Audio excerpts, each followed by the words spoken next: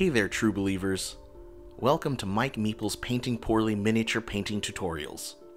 Today, we're continuing my series of beginner painting tutorials for Atomic Mass Games' Marvel Crisis Protocol by taking a look at how to paint the biggest bad of the Marvel Universe, Thanos.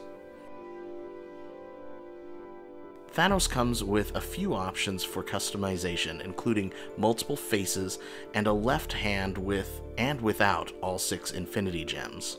I've decided to use the smiling face and full Infinity Gauntlet, though the techniques I'm displaying can easily be adapted for whichever loadout you choose. Now, I haven't actually glued the head to the model yet, as there are some tight angles to paint on his neck and the side of his head. So instead, I'll be sticking the head on with some sticky putty before I prime the model. I'm using a zenithal prime to highlight the miniature using Stynylrez primer and my airbrush. First, you'll start off with a black undercoat of the whole model.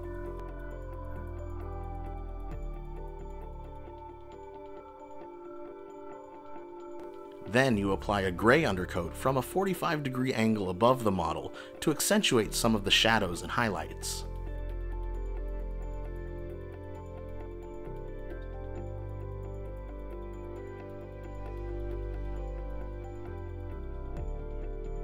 Before giving a spray of white from directly above to pop the brightest highlights of the model.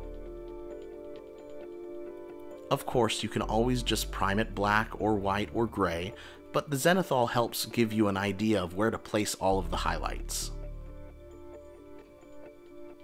Once that's dry, you can remove the head and stick it to the end of a pen or a pencil so you can paint the head and body separately before you glue them together. So just as a reminder, don't forget to thin all of your paints with equal parts water unless I tell you otherwise. And we're going to start off using Prussian Blue by Vallejo to paint Thanos' suit.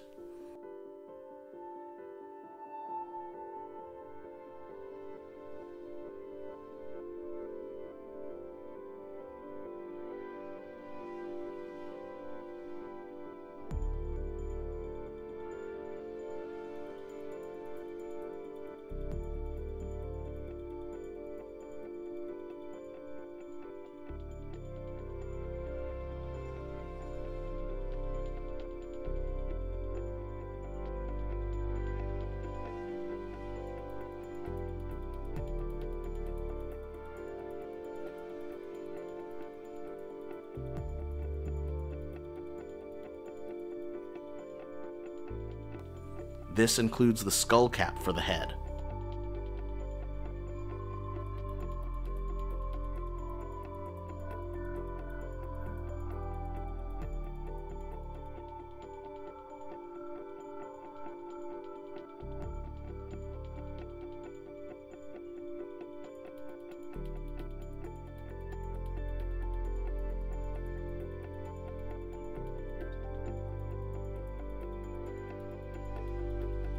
Next, we'll be taking some Blue Violet by Vallejo to paint his face.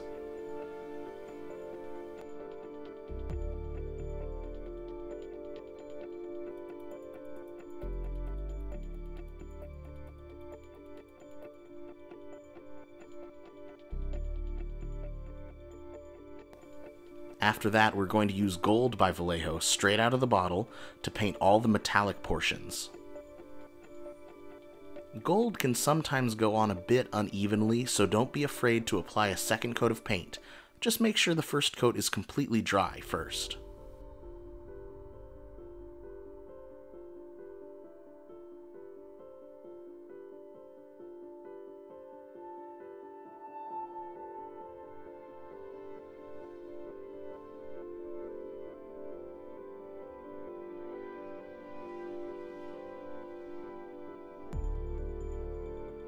For the head, you'll paint the crown above his eyes, the strip running along the top of his head,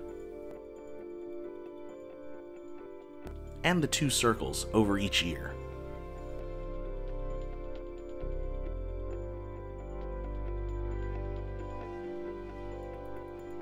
When you're finished with that, take some white by Vallejo and your smallest brush and paint his teeth.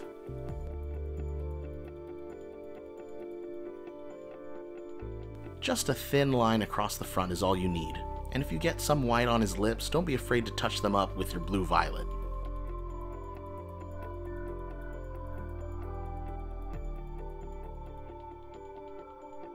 Since your white is out, take the time to paint all of the infinity gems on the gauntlet itself. This will give us a nice white backdrop for them later. Once that's all dry, it's time for shades.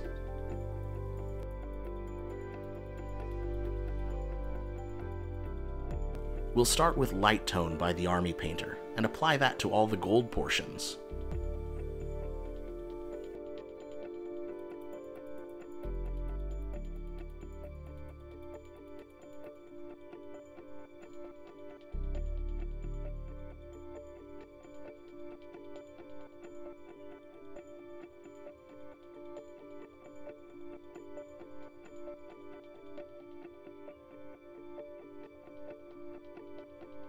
On his head, we'll also apply a little to the teeth.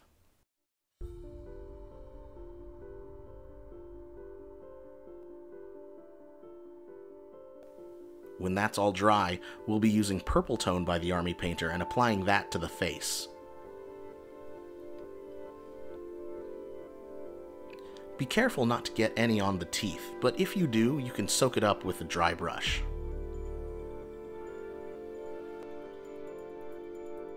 Finally, we'll be using Blue Tone by the Army Painter and applying that to his suit. Try to go body part by body part, as it not only lets you keep track of where you've applied the wash, but it also prevents the wash from looking splotchy, from it being moved around too much or drying at different times.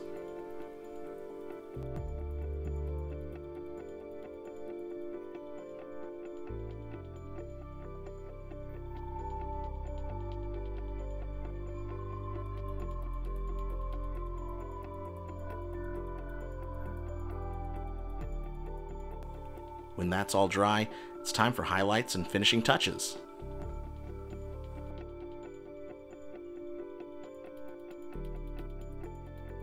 We're going to start by mixing together equal parts blue-violet and rose-brown by Vallejo and highlighting the face. You'll want to paint the tip of his nose, the smile folds, and his cheeks and his upper lip, avoiding the philtrum, the center of the upper lip.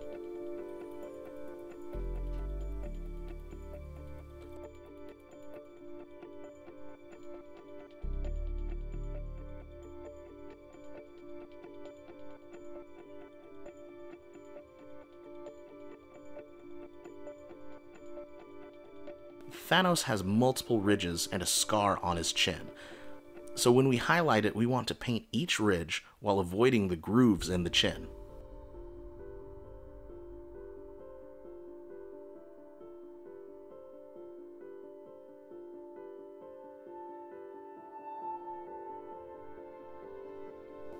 Next, we'll be using some rose brown all by itself and adding a secondary highlight to the face. Just paint a teeny tiny portion of each area you've already highlighted, specifically the center portion that sticks out the farthest, like the cheekbones themselves or the direct center of each ridge on his chin. Adding this color to the lower lip really helps it pop and draws focus to his face. Next, we'll be taking our Prussian blue and highlighting the blue suit. For the head, paint the top of the head on either side of the strip of gold running down the center, but also painting an edge highlight along the side where the coif meets the face.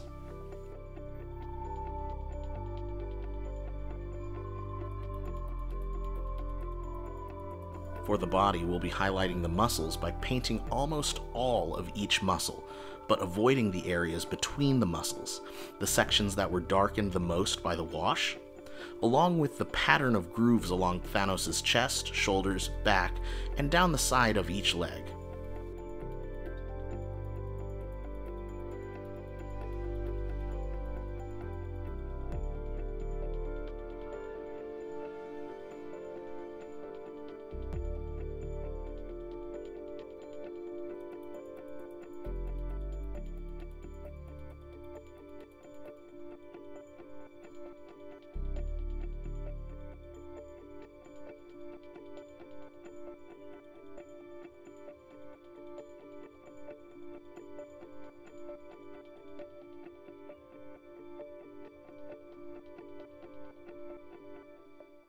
Next, we'll be mixing together equal parts Prussian blue and blue-green by Vallejo, and using that to add a second level of highlight.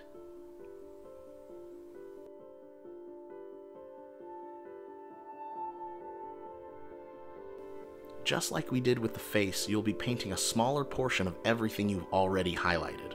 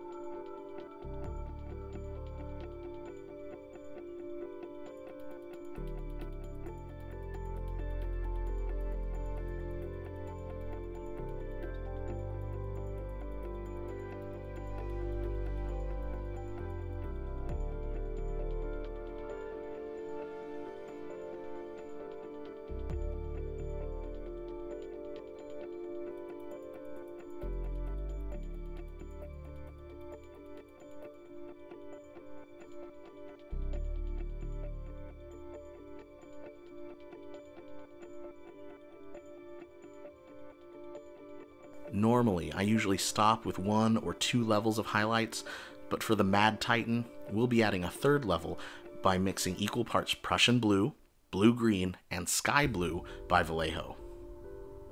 Use this color sparingly. Only a small dot or line in the center of your previous highlight is all that's really needed.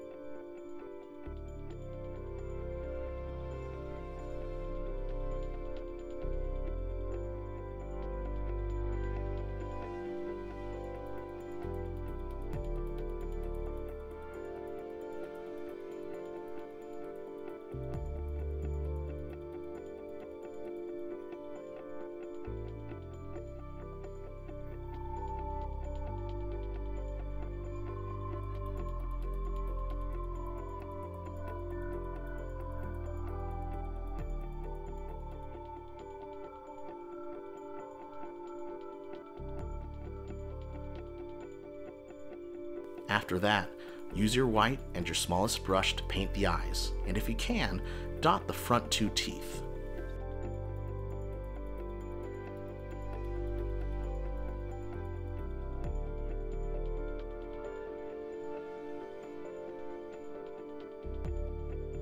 Now, we glue the head on with a little super glue.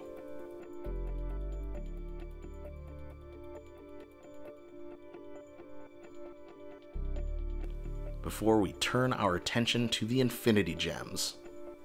I'll be using Vallejo's fluorescent paint suite, starting with fluorescent yellow,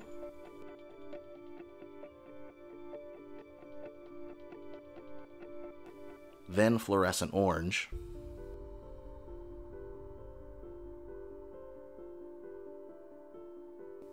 fluorescent magenta,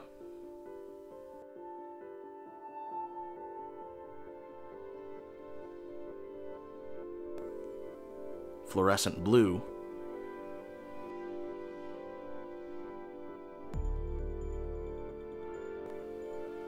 mixing together fluorescent magenta and fluorescent blue,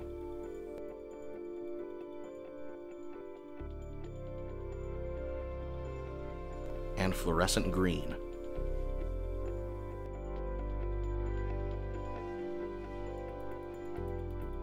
Once you paint each gem, you may want to go back and use those same colors to paint a small portion of the gauntlet surrounding each gem, to give it a bit of a glowing effect.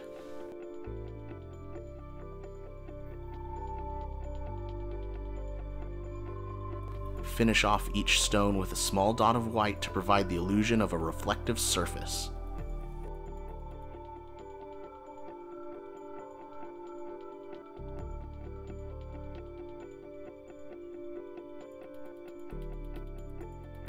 Now it's time to focus on the base and the throne. For the throne piece, I've actually used the same trick that I did with Thanos' head, using sticky putty to hold the chair itself to the rocky platform base, instead of gluing it for now. That way, I can more easily paint some of those hard-to-reach areas.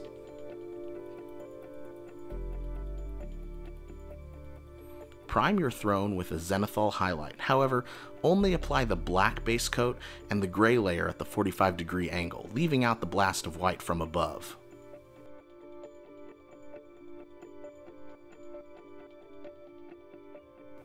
This will give you a nice gray to black gradient, which will already do a lot of the heavy lifting when it comes to getting that rocky look.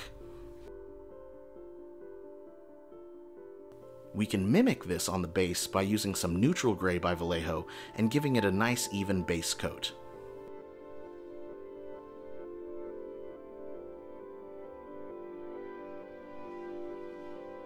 Next, take some sky gray by Vallejo and do a nice dry brush over all of the stone portions of the throne and the base. If you like, you can even do a second level of dry brush with white over the topmost portion of each stone on the throne base.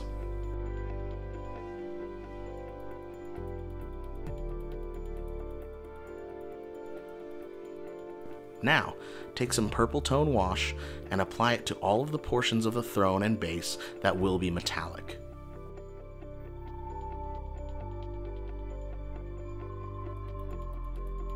If you're confused as to what parts those are, you can always refer to the box art, as it gives you a good idea.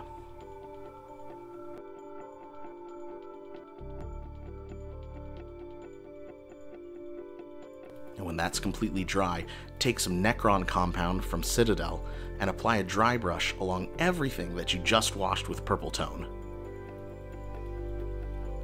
This will preserve the purple color of those sections, but it will drastically mute it, while simultaneously giving the sculpt a brushed metal look. You can apply as much Necron compound as you want to get the level of metallic that you prefer, and as you can see, I applied mine fairly liberally. Now we can glue the throne to the stone base.